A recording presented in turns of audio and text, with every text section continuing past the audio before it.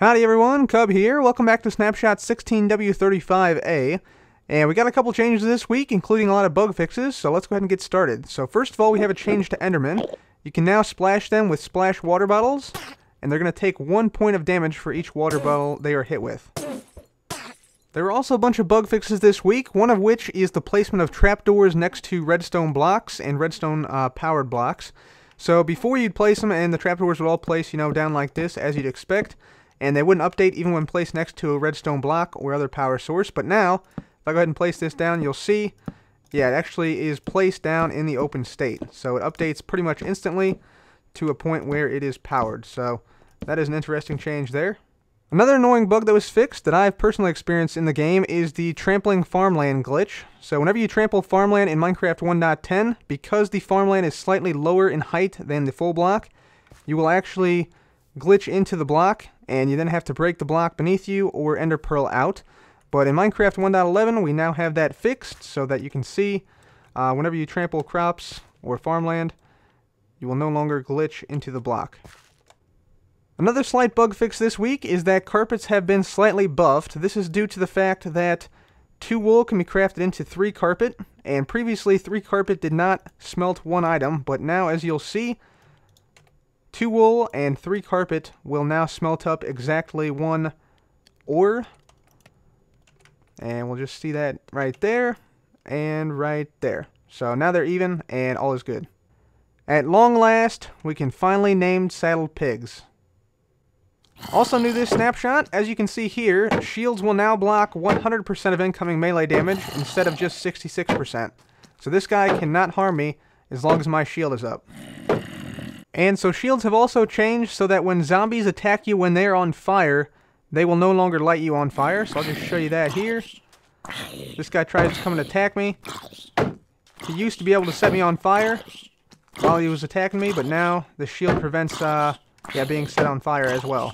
There was also a change to terrain generation this snapshot, in that Mesa Bryce biomes used to have some stone that generated above sea level. So like this, for instance, here would all be stone, and you could see it, and it would be nasty. But now, as you can tell, Mesa Bryce biomes no longer generate with stone visible at the surface. So it looks a lot better, a lot cleaner, and a lot more realistic. Minecraft banners will now also retain their name when placed down in the world. So if I go ahead and name this, let's say, Evil Creeper Banner. Just like that. And I go ahead and place it down.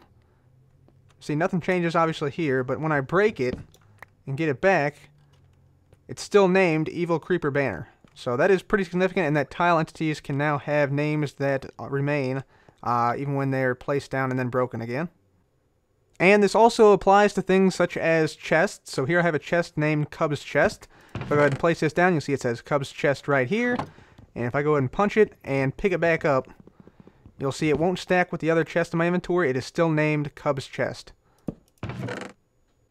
There's also a really useful bug fix this week, in that hopper timings are no longer dependent on the game tick they're activated in.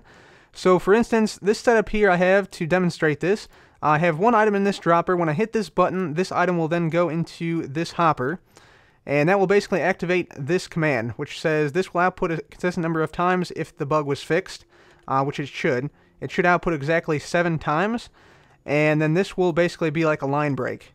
And before, whenever we activated this, we would have between 4 and 7 times that this command block would activate, but now you'll see, if I activate it once here, we got 1, 2, 3, 4, 5, 6, 7 activations before the item is transferred from the hopper back to the dropper, and then the line break. And if I do it again, 1, 2, 3, 4, 5, 6, 7. Perfect. Again.